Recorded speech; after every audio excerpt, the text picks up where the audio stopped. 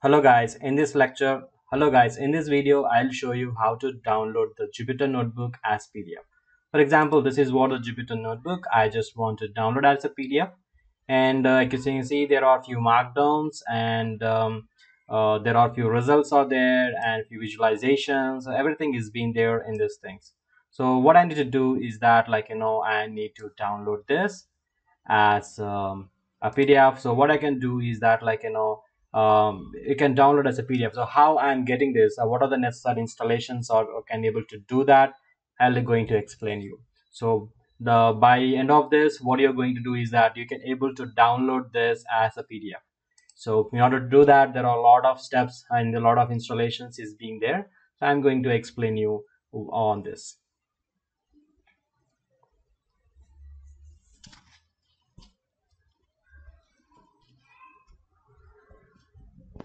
So while doing this, so if you do this, you'll get an error saying that xelatex is not found or some kind of errors, nbconvert can is failed, etc. So how to solve all such kind of things, I'm going to explain you. So this is what the expected, and as you can see, now we can able to download this as this PDF, and now we can check that how I'm going to get this PDF, nice PDF.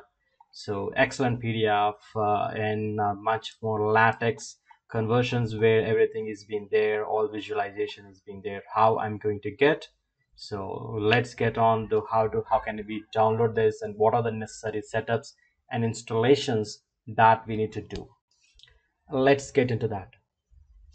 So what I do is that, let's say this is my Jupyter notebook and this is the, I written some code on the NumPy and some visualizations and etc has been there.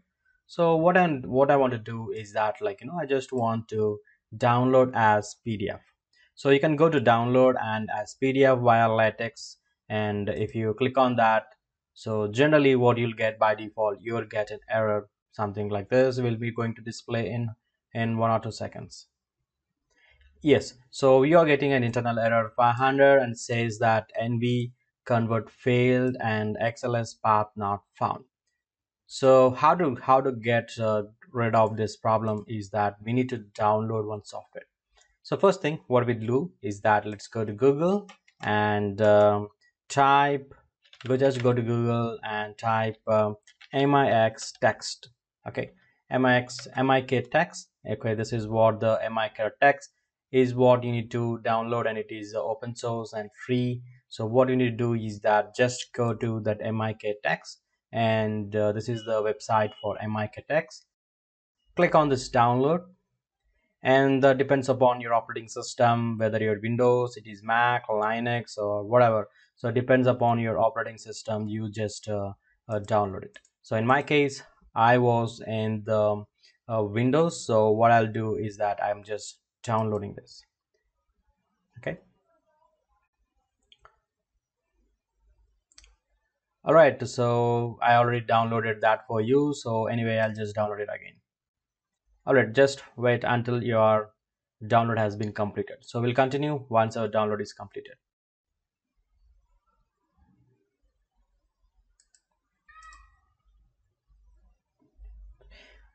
All right, now I have downloaded the MixText editor. So what we need to do is that right click and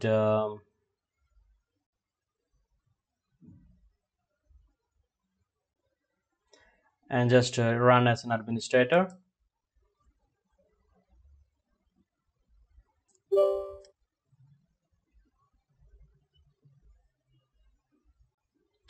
So you will get a window, will get pop up here. So what you do, you just accept the conditions, terms and conditions, and click next. It is highly recommendable to generally to work on only one user, so just install only for me. Click next, and now you can set whatever the destination folder you want. By default I'm going into the whatever the folder that is being set. I'm just using that folder. So first thing what you need to do is that just copy this path and right click in your desktop and create one text document and paste the path whatever that has been installed. So in this case, this is what the path that I have been installed here. All right, now click next. And Of course, the preferred paper is A4, and next, and start. So that's it. So now what it will do is that it's going to be created for you, and probably it will take a few more minutes for this process to be completed. So wait until this process has been completed.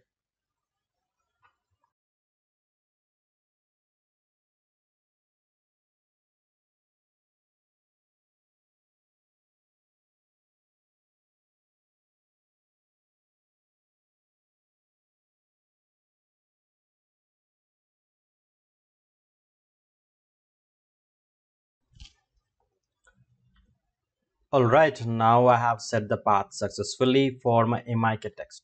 So what we will do now, just go to your search and you can see there is a TextWorks and MIK console is there. So make sure you just click on this MIK text console. Now the next step what we will do is that, like, there are certain settings out there, and the first step you need to do is that check for updates. Okay, check for updates, just wait for a couple of minutes. It will if at all those kind of updates has not been installed, it will be installed now. Okay, so there I found, like, there are 8 updates out there. You can see that updates are available, so you can click on this link, or in the tab in the left side you can see the updates. There are 8 updates out there that I need to install it now.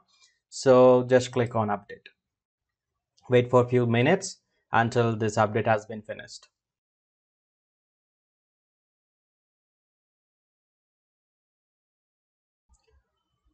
All right, now we have successfully installed all our updates. So it asks me to close, just click on OK.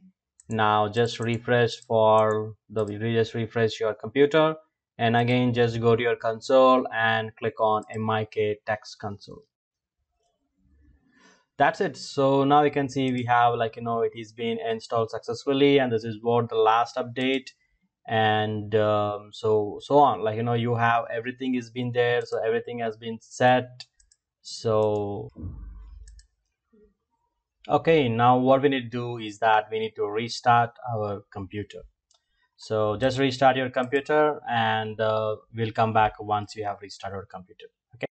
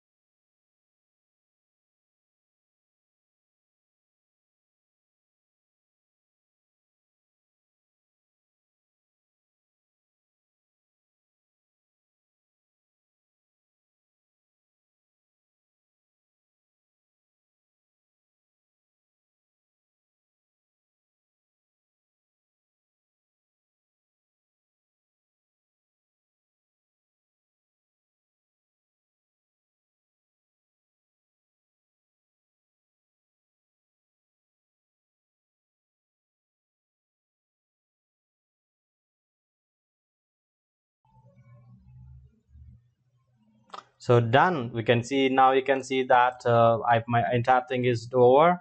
So now I can able to download my PDF. So what do you do? Just click save.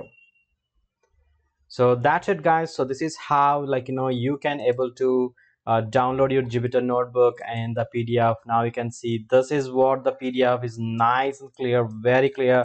So excellent PDF. Like, you can see all the visualizations that I have been used. This is what the histograms and this is the uniform distribution, histograms, and Poisson's distributions, gamma distributions. So many things. So almost all the plots has been restored. Now you can see this is really awesome.